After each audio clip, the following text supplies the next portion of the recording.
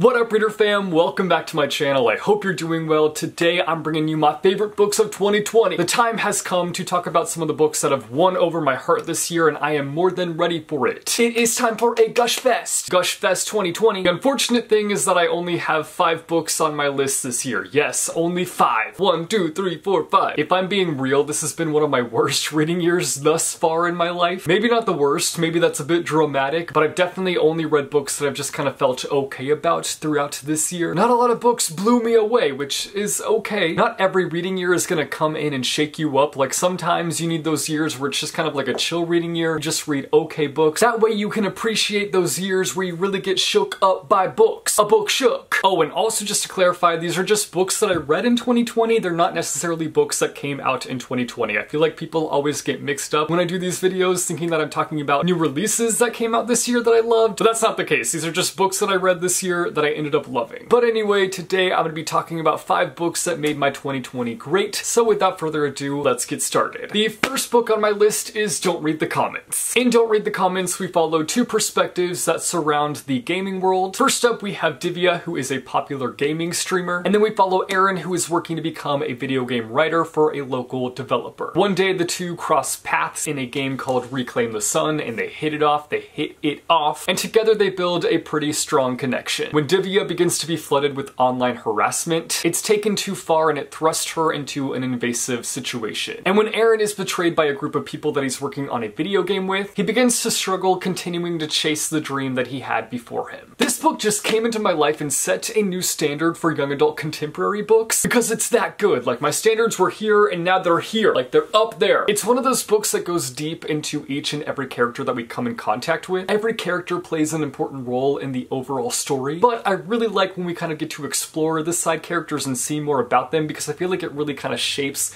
the outskirts of the story and just makes the story more fuller, if that makes any sense. Making weird hand movements. Yeah. The plot does a fantastic job of maintaining the reader's attention span throughout the book. And for me, the reason it was able to do that is because of all the story layers that we have. Like, we have all these layers and it's building up this beautiful book cake that you just can't help but devour. The story tackles the internet and just how harsh people can be on it, and just how hard it is to kind of navigate it at times, and how there are people who will always be trying to kind of destroy the things that you are doing, even if that thing you are doing is not bringing any harm to anyone whatsoever, because people are cruel. It also follows the character's journey in discovering his own dream outside of the dreams that his parents have for him. And we see him as he begins to fight and chase after what he really wants in life. I cannot recommend this book enough. Read it, read it, read it. If you're a contemporary lover, welcome it into your life. If you're a video game lover, let it into your house. Read it, read it, read it. Next on my list, I have Chain of Gold. No surprise there. Pretends to be shocked. How basic can I be? Pretty basic. I'm basic, okay? This is the first book in a new Shadowhunter trilogy called The Last Hours, and we follow our main character Cordelia Carstairs, who was born into a life of fighting demons. When her father is accused of a big crime, her brother, and her mother all move to London. And there she ends up being reunited with a bunch of old friends, and we follow her as she begins to be reacquainted and works herself back into that group. But she's not only reunited with friends, she's also reunited with demons. Demon here, demon there, demon over there. And moving to London also paves a new path full of secrets that she must unveil in order to find some truth. I feel like that was a very vague description, but you get the gist, hopefully. If not, I'm sorry. I still, after all these years of reading Cassandra Clare's Shadowhunter books, I'm still able to enjoy them. Like, I love them. They're so entertaining. Are they the best books on the market? No, but I still enjoy them. I still love them. They're hecka entertaining. I will say that there are elements that pop up in like every Shadowhunter book. Like, all the similarities in her books can sometimes be, you know, questionable, but I'm still able to have a good time devouring all the drama and all the action-packed scenes that occur over the course of the books. For me, this one was definitely most interesting because of all the characters that we encountered. Plot-wise, it was still good, but I was just more so interested in the characters. We have characters from all different walks of life, and seeing them come together and work together with all of their amazing banter is just so much fun. And like I said, it wasn't my favorite plot-wise, but I almost wonder if that's because it is a first book in a trilogy, and so we're kind of still just getting used to the characters and setting up the arc of the trilogy trilogy, but there are definitely story threads that were set up in this one that I'm looking forward to seeing be unraveled in the next books. As with every Cassandra Clare book, there's this nice element of mystery, and I'm really looking forward to seeing how that begins to unfold throughout the story as a whole. I'm not the greatest detective when it comes to, you know, the mystery plot lines. In fact, I often come up with these like really absurd theories that are just so off the page, there's no way they could happen, but I don't know, I have a weird imagination as to where things could go, and it never ends up happening. No surprise there.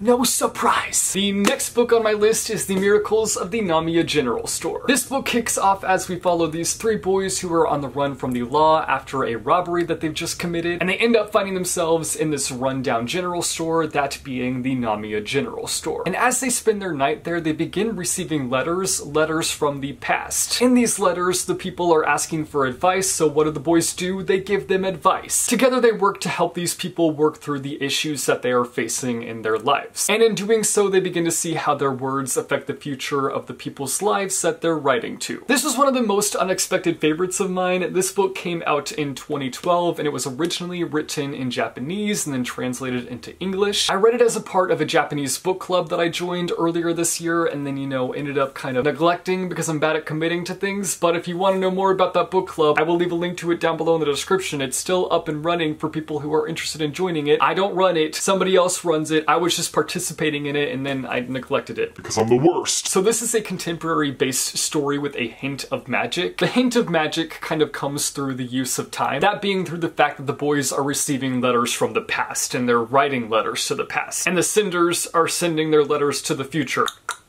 Why am I getting confused talking about it? It's not that complicated, Jesse. It really isn't. Even though that's a really small, itty-bitty magical element in the story, it's more so magical to me because of how all the storylines play out. Each storyline, and there are a lot of storylines, end up connecting and weaving together, and it's just beautiful how it's done. Like, it made me emotional. I'm not gonna lie. It made me emo. And this is a book that I would honestly use as a way to like showcase the kind of stories that I love. Because it's one of those stories that has basically everything I love in a story wrapped up in it. We have lots and lots of character depth with the senders of the letters. We also have the weaving storylines, which honestly always gets me. We have a hint of magic, and then on top of all of that, we have a solid writing style. This is my kind of book. If you want to get a feel for the kind of books that I love, pick this one up. Also, it takes place in Japan, so there's that. And I'm desperate to find more books like this one. Like, I am on a hunt to find more books similar to this one. I know this will be a story that I treasure for the rest of my life, which, saying that sounds so dramatic, I know, and over the top. Welcome to my life. Can I get an extra order of cheese with that cheesiness? But I truly love this story, and I can't wait to reread it till the end of time. Next on my list, I have You Should See Me in a Crown. In this book, we follow our main character, Liz, who is so done living in a small town, she is ready to get out of there. And the way that she is going to escape is through college. But when a scholarship falls through, she is scrambling to figure out a way to get some cash money in order to support herself through college. That's when she remembers the winners of Prom Queen and King end up getting a bit of a scholarship, which leads her into a competition for the crown. The best word that I can use to describe this book is wholesome. It brought the biggest smile to my face with every page flip, and just had me feeling all sorts of happiness throughout it. Also, this book tone-wise reminds me of the song Dynamite by BTS. Like, if you've ever listened to Dynamite by BTS and you just felt like that overwhelming feeling of happiness, that's what I felt while reading this book. An overwhelming feeling of happiness. That song brings on all the happy feels, and this book brought on all the happy feels. They're two peas in a pod. It's got that small town vibe going for it, and we follow our main character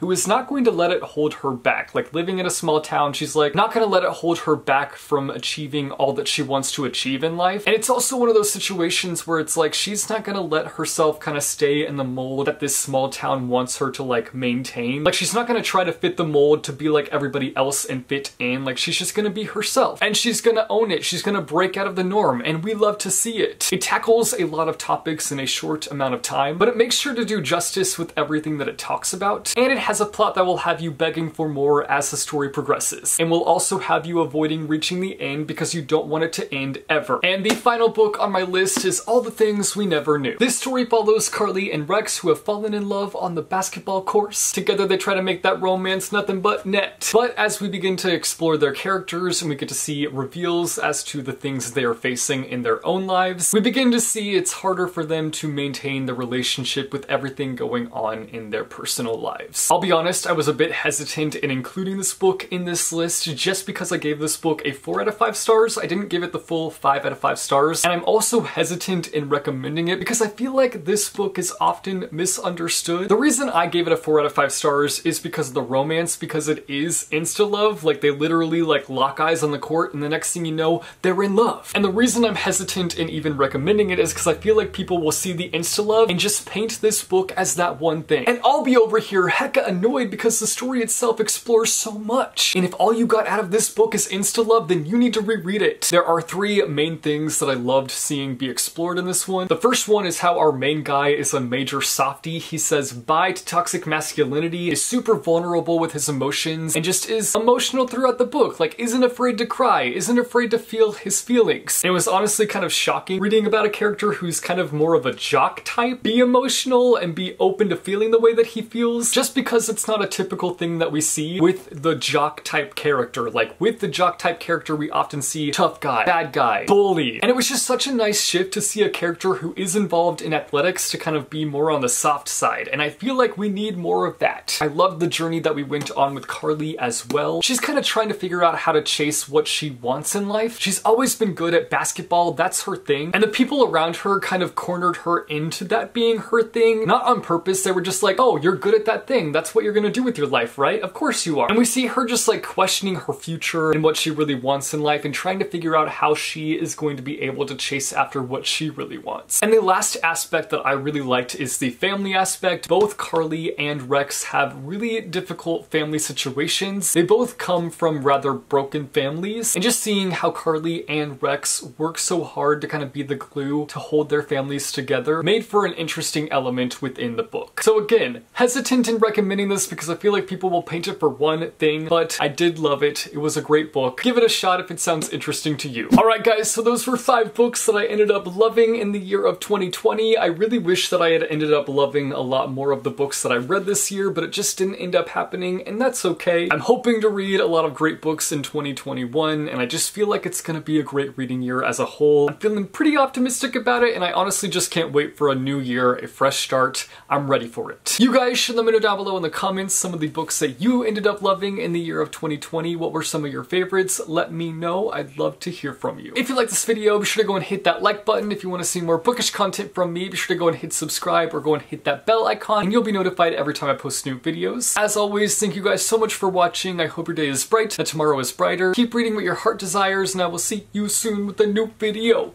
Bye.